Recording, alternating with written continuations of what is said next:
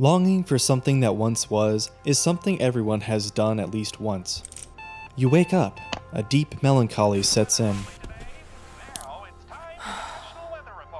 Perhaps caused by a dream that made you remember something. It evokes a sense of sadness, wistfulness, perhaps a bit of anger or joy, all mixed up in a word that we call nostalgia. Nostalgia is, by its nature, bittersweet. It pulls you back to a past version of yourself with all the ups and downs that entails, and it tends to lead you down a rocky path of what-ifs. Sometimes nostalgia is fleeting, other times you can get so stuck in it that you forget current circumstances. Nostalgia as a theme is prevalent in many forms of media. It's relatable, it's evocative, it's easy to slip into, and it is a key theme in the lives of Hajime Kudo and Kujirai Reiko, two residents in the maze-like city of Kowloon.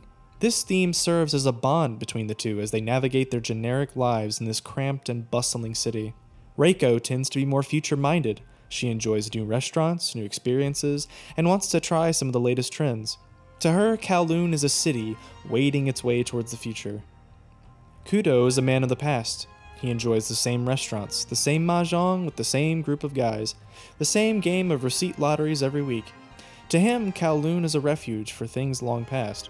Day by day, these two grow closer, despite their differences, as though fate itself is pulling the strings. Each page is filled with this ethereal sense of longing, as though we, the audience, are a character in their story, tasked with watching and waiting in this odd, stagnant city for a current to brush away the facade and send the story cascading into something more. Romance builds. Mysteries spring forth, page after page turns, and before you know it, you're there.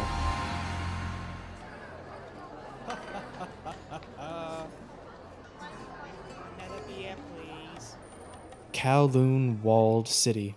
A city outside of time. A city where anything can happen. This is Kowloon Generic Romance.